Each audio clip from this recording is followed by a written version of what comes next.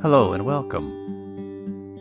In our first two episodes on transformations, we learned how to translate a shape and what to consider when rotating a shape: direction, clockwise or counterclockwise, how far it rotates, and the point of rotation. In this video, we'll explore the ways shapes can be reflected.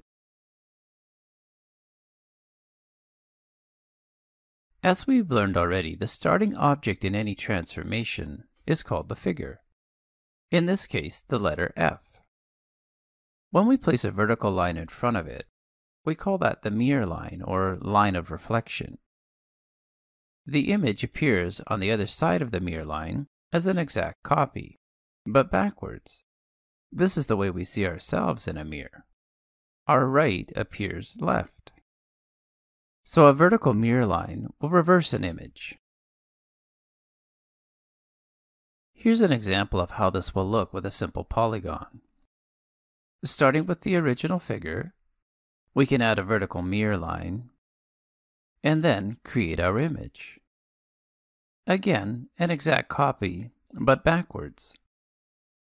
The distance from the points on the triangle to the mirror must be the same for both the figure and image, shown here as lines with little tick marks. The same number of marks tells you the lines are of equal length.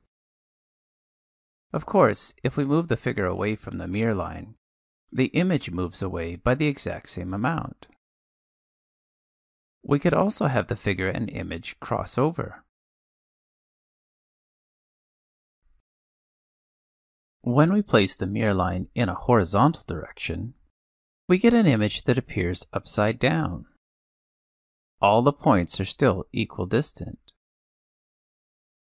This could make for some dramatic images when the reflection happens across the horizon. Here's an interesting comparison between a shape that has been rotated from our last episode and the same shape reflected. Can you see the difference? At first glance, the images look the same, but we can see that with the rotated image, the B ends up opposite the point of rotation, and with reflection, the B is opposite the mirror line. Only the letters can help us distinguish what transformation really happened to the shape. We can reflect any shape and use any angle of mirror line, as you can see in this example. In this third type of transformation, we explored what happens when we reflect figures in different orientations. The images we create are exact copies that are either backwards for a vertical mirror line or upside down if the line is placed horizontally. All points of a shape must be equidistant from the mirror line. Take some time to explore and reflect on ways you witness this type of transformation happening around you.